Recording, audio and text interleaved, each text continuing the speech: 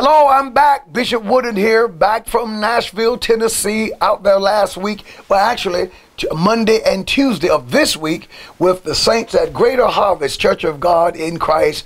Pastor Stevenson, a fine young man out there, elders doing a great job. And I enjoyed being with the saints in Nashville, Tennessee. But I tell you, I'm excited about the word of the Lord tonight. I want you to come and be in place and be on time. The things that we're talking about are highly important. The truth is, saints, every time the word of God is preached, it's important.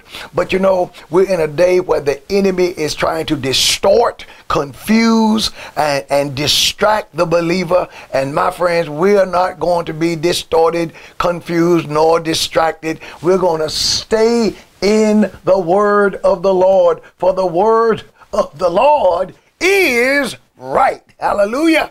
And the Bible is more alive today, if you will allow that. It is more relevant today than ever before. And this word is more accurate than tomorrow morning's newspaper. Now, I'm excited about the word of the Lord tonight, and I'm asking the elders, the missionaries, the ministers, the members of the church, our visitors and friends, come and hear the word of the Lord. We're going to have a good Bible study tonight, and God is going to bless us real good. I'll see you tonight right here at the Upper Room Church of God in Christ.